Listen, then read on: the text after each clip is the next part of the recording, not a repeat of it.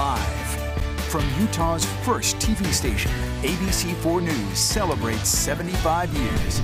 Good evening, I'm Glenn Mills. And I'm Emily Flores. We thank you for joining us here today. We do begin with the storms across the Wasatch Front. Here's a quick look at some video out of Eagle Mountain where you see right there that is actually hail coming down, and we aren't done just yet. There are more storms across the Wasatch Front tonight. Yeah, let's go ahead and check in with Chief Meteorologist Alana Brophy for the latest on conditions. Alana. Both storms tracking north and putting down some heavy rain downpour coming down into Tooele, where Tooele County has stayed active. Take a look at this video and you're able to see the winds moving the trees, but look at all that rain. Also an abundance of lightning. That's what we're seeing with these storms as they develop and continue to track north. Let's take a look at exactly where they are so you know what you're facing as we get through the rest of the evening. Now, because these are packing a punch, we have to be extremely careful with the latest storm over towards Box Elder County. We're going to zoom in here and giving you an idea of what we're facing. This is towards Rosette, where we're getting 55-mile-per-hour winds and nickel-sized hail. So we know that these storms are capable of bringing in hail. Also the case near Cache Valley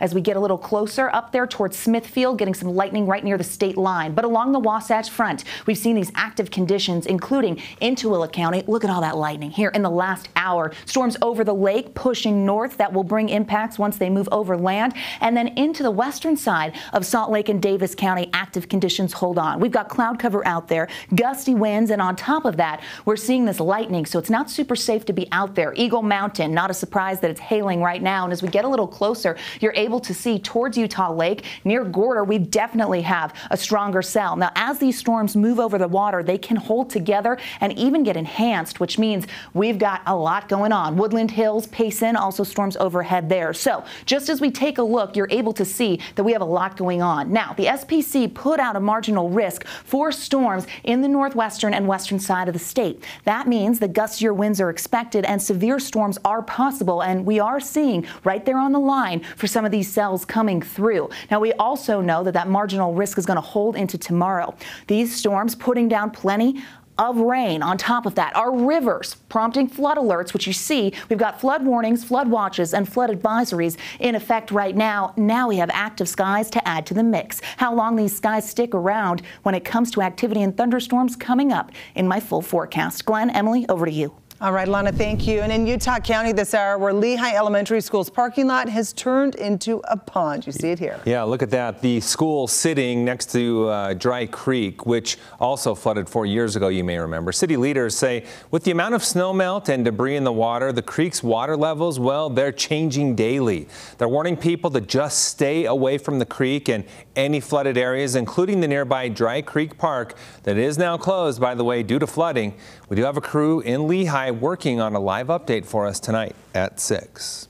The snow melt also impacting roads in Payson Canyon. Yes, destroying the road on the Nebo Scenic Loop and closing it to traffic at this point. Now, this area is part of the Uinta-Wasatch Cache National Forest area. This section usually has a target opening date of Memorial Day weekend, depending on the weather, of course. Well, the record snowpack and runoff has caused significant damage to the Canyon Road in several spots. With runoff still taking place, the Forest Service isn't sure when they'll be able to make the needed repairs. On Nebo alone, we've got 5 spots right now that we're either, we've had undercutting or we have just water flowing over the roads that have damaged the roads. And other canyons, we've got several other sites, just a lot of water flow and undercutting and road damage. Okay, the Forest Service is teaming up with the Utah County Public Works Department for road repairs, and they will start working on sections of the road that they can access in the next week or two. Areas that still have water running over the roadway will have to wait until the water subsides. All right, turning out to Spanish Fork, where police say a toddler was hit by a stray bullet while at daycare. An unbelievable story. ABC4's Annika Johns joining us live in Spanish Fork with the latest. Annika. As of right now, information is limited as Spanish Fork police continue their investigation. However, what is known is that a young boy taking a bullet to the head and surviving is nothing short of a miracle. 2 adults were with the young children at daycare when they noticed that the 2-year-old was stumbling and bleeding from the face. In response, they called the child's parents, who then took him to the hospital, where a small caliber bullet was found lodged in his head. Upon the discovery, the child was transferred to the primary children's hospital. Police are still investigating where the bullet came from, and their current theory is that someone fired a gun in the field directly west of the daycare. Right now, officers say that they don't know, they don't think this person intentionally shot the boy or fired at the daycare. Everything as far as information we're gathering is that this was clearly an accident by someone that would have had to have been in the area, either target shooting or somehow fired around. Since the bullet is still in the child's head, police aren't able to accurately identify what it is. However, they do believe that it is a .22 caliber bullet that was shot from an air rifle.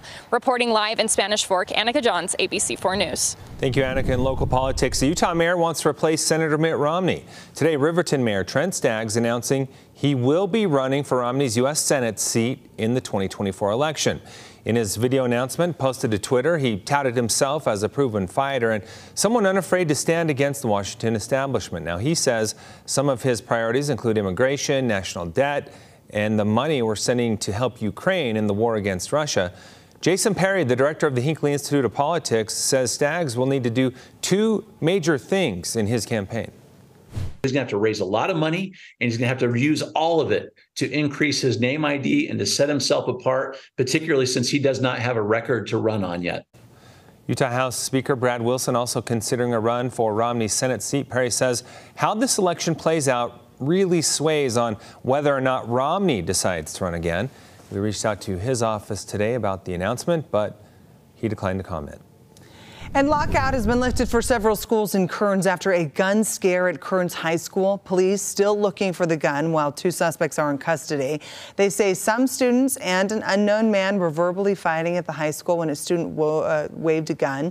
UPD saying that everyone ran when they arrived. They say they have two suspects in custody now, but they're still looking for that gun. The high school, South Kearns Elementary and Beehive Elementary School, were placed on lockout. While the spring runoff isn't just impacting rivers and flooding, it also means more mosquitoes. Oh boy. Okay, ABC4's Northern Utah correspondent Kate Garner reporting from Davis County this afternoon with just how bad this mosquito season could look this year. Kate? If you're going to be spending any time outside, it's a good idea to take mosquito repellent with you. Officials say this summer, the mosquito season is going to be longer and busier than usual. We bought this thing to kill the mosquitoes. Look at this. Syracuse resident Bianca Hewish says this is the aftermath of running their bug zapper for just one night. My husband's like, well, you're used to, like, you're from Brazil, but like I have never seen that many mosquitoes ever in my life. Like, it was insane. There are other bugs in the mix. My 1-year-old has mosquito bites everywhere on his face. It's kind of sad. But there are still way too many mosquitoes for comfort. It was a very long winter, and my kids were so excited for being outside and play, but they kind of just hang out inside because they don't want to get mosquito bites. According to the Davis Mosquito Abatement District, it's floodwater mosquito season. And they're good, strong flyers, so they're moving up into the subdivisions and up into the parks and causing a lot of problems. Gary Hatch says unlike some mosquitoes, this type bites all day long, and thanks to all the runoff, they're out in full force. We've already treated 35,000 acres in May, and we haven't sprayed this week yet. To put that into perspective, Hatch says on an average year, the district will use a plane to treat about 10,000 acres before Memorial Day. We will be out every night this week trying to get as much neighborhood covered as we possibly can. He says they're working to stay on top of the issue. But if your neighborhood is being hit particularly hard, you can also reach out to the local abatement district and request an additional spray. That would be awesome, so we can enjoy summer like in our backyard. To learn which mosquito abatement district you live in or how to request that they come out and spray in your neighborhood, visit our website at abc4.com. Reporting from Davis County, Kate Garner, ABC4 News. Still ahead, fewer paramedics on the job, why Utah firefighters are seeing a challenging paramedic turnover rate in Behind the Badge. And this was the view of Salt Lake City this evening. Angie Hunter catching that photo. Live view from Cache Valley, where we've got storms on the move. Strong storms impacting the central portion of the Wasatch Front. What you need to know and how long the storms stick around, coming up in Utah's most accurate forecast.